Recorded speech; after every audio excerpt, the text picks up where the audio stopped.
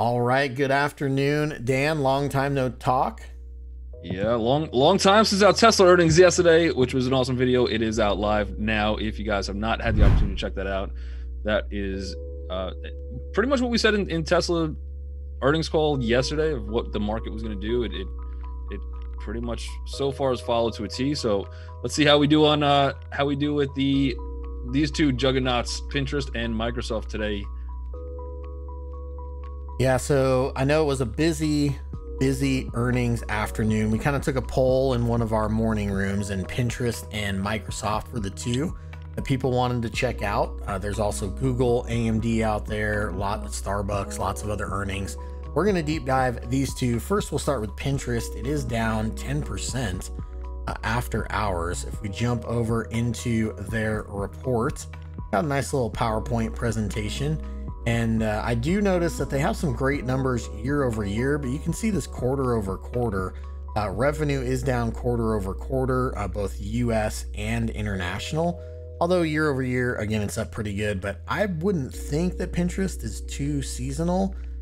Maybe because people are looking up Christmas ideas and things like that in Q4, and then in Q1, they're not. I'm not really sure. What are your thoughts on that?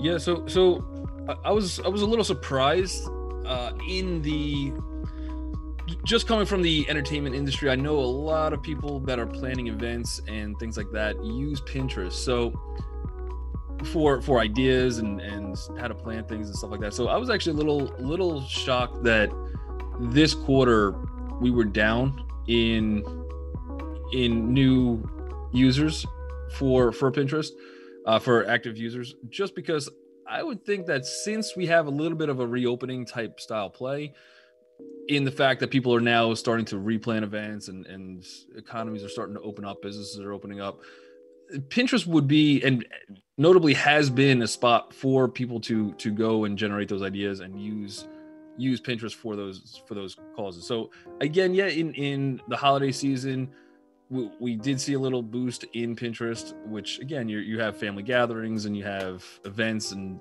things like that you want to come up with cute little centerpieces for. But I would also assume the event industry is big into it, and you haven't really seen the numbers play out. So unless just the holidays are just a more massive cyclical industry for Pinterest, but I can't really make a case for that. Yeah, especially on the revenue side. I mean, users international, you still had some decent growth, and what's that, 19 million? But in the US, I mean, flat for 3 quarters in a row. So that is a little concerning again, but I do like their year over year growth is still relatively strong. We know the biggest opportunity from a monetization standpoint is international, and that's where they have the most users. So if average revenue per user is something that they can really ramp up internationally, you can see how much lower that is than the US right now. So I think if they're able to ramp up that international monetization, that looks like a huge opportunity for Pinterest. Right. Yeah, and maybe the US market jumped onto Pinterest just early, just being where Pinterest is based, and maybe we've kind of came to a little plateau for the US, which is fine. I mean, again, if the US market is kind of flat, it's still growing a little bit, but the global market is definitely where you're going to want to see some kind of real jump. And quarter over quarter in Q4, I mean, we've definitely come down a little bit as far as revenue from the average user in the global markets. So that could be a little bit eye-opening, I guess is the best way to put it. But we did have just, I mean, if you take out Q4, I mean, we're still growing from Q1, Q2, Q3 of last year. We'll take out Q4, and we still have a nice little growth. So maybe there was a little spike there again because of holidays, or maybe they did something more international. But so that is down quarter over quarter, but over a longer term period, it's still pretty much in line with a steady growth. Yep. And then their cost of revenue, I did see that did continue to rise. So they are having to spend a little bit more money, and hopefully that's on things that are going to grow that average revenue per user internationally.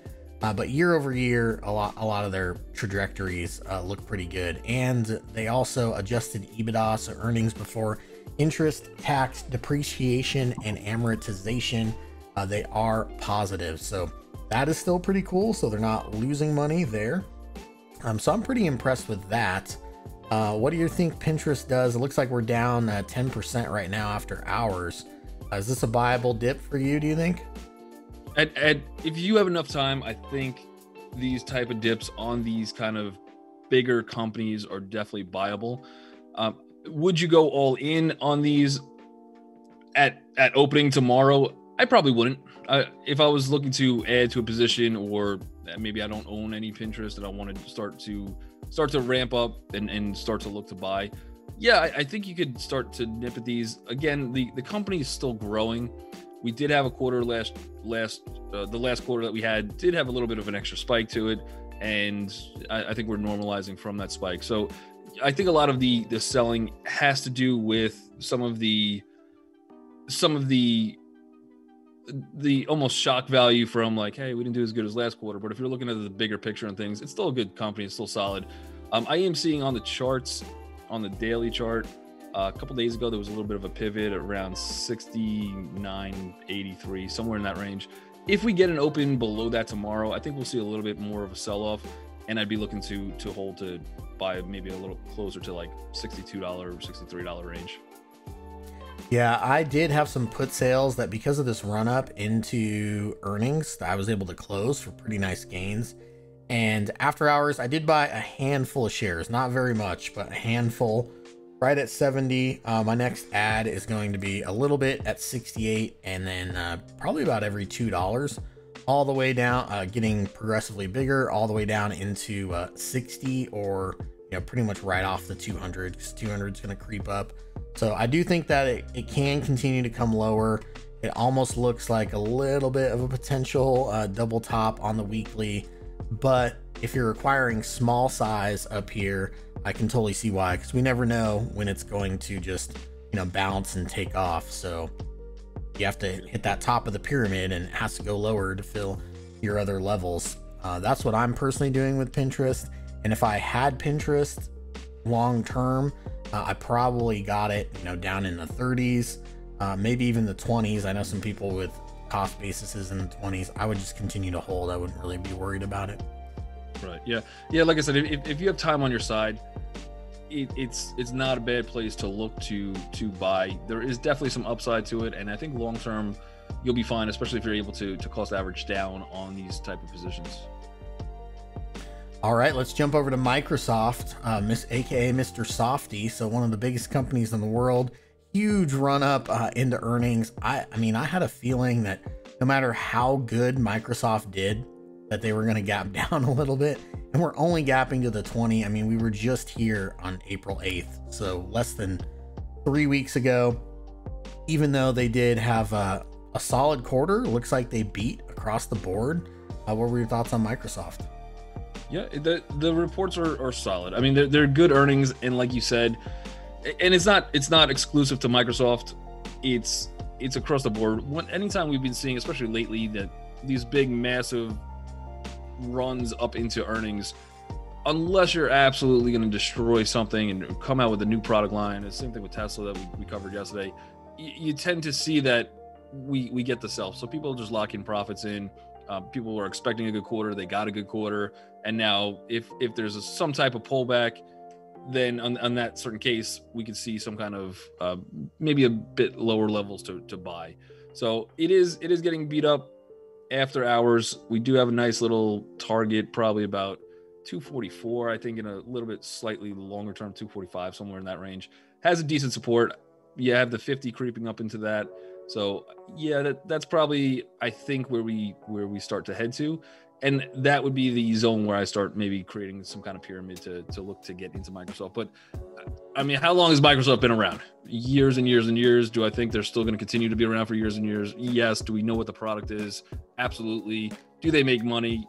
Looking at the earnings report, they're still doing pretty well. So any of these companies, again, Microsoft would be one of them. If you don't own for the long term, these are certain events that happen in a cyclical cycle that you can take advantage of, and it just, you don't want to buy at the top. So when things come down, it becomes a little bit scary to purchase. But yeah, these are the type of companies, and I do think Microsoft maybe sees a little bit more pullback just based on who I think is trapped right now in the trade. Yeah, I mean, look at this thing on the monthly. That is absolutely wild. We know it went sideways for a long period of time. And again, we're just gapping down into the 20 moving average. I would think that into 246, like this prior high over here, maybe 244, 245, like you were mentioning. You got the 50 EMA. Obviously, the 100, it has bounced off multiple times. So if you did have some type of pyramid, maybe that looked like this on Microsoft, I wouldn't hate it. So again, you're buying a little bit here, maybe buy some more, your third, and then your fourth level down here around the 200 if it gets down there. But overall, I mean, revenue $41.7 billion, increase of 19%. Operating income $17 billion, an increase of 31%. These are huge, just astronomically high numbers, an extremely profitable business. Usually the law of large numbers, like, they don't grow that much when you're talking about numbers like these, but Microsoft definitely delivered. It's just, it ran up into earnings. Yeah. And you do see some of the bigger companies from the 90s, the 2000s that were just big companies that have fallen off. I mean, BlackBerry would be one of them. So the type of companies that just really haven't kept up with the movement in technology. You can't really say that with Microsoft. They are huge in the cloud industry, which is just hand over fist, a strong industry to be in right now. They're doing very well. They have lots of profits coming in from that. So they are keeping up with trends, with technology. They are probably still one of the leaders in that. So even just their computers aside, they have other sources of revenue which can generate almost subscription type service revenue that will come into the company. So again, they have multiple ways to make money. They're a strong company. The earnings were good, and you're getting that gap down, which I honestly believe is just more people just locking profits in. And unless you're coming out hitting grand slams every single quarter, which is almost nearly impossible, especially for companies this size, it does create more viable opportunities on these type of dips. Yeah, the key things I was looking for was their cloud. So you can see this first little box I drew, Microsoft Cloud end-to-end solutions, generating 17.7 billion in commercial cloud revenue, up 33% year over year. That's pretty phenomenal. And then down here, they're obviously a competitor for Amazon Web Services. Their version is Azure, and that's 50% revenue growth in Azure. So really phenomenal numbers on the cloud side. And I was actually a little impressed with this Microsoft Office. You've been hearing about some of these hacks that have gone on, exploiting emails from Microsoft Office. But you're still seeing a growth of 22% there. That seems pretty solid as well. Yep. They still continue to grow. And again, a lot of, even though the cloud industry itself is not brand new, it's still very much developing. And there's a lot that can continue to grow from that even just that type of service that they're offering. We know Amazon has AWS, which is just massive, and any industry in that space, I'm definitely a fan of right now.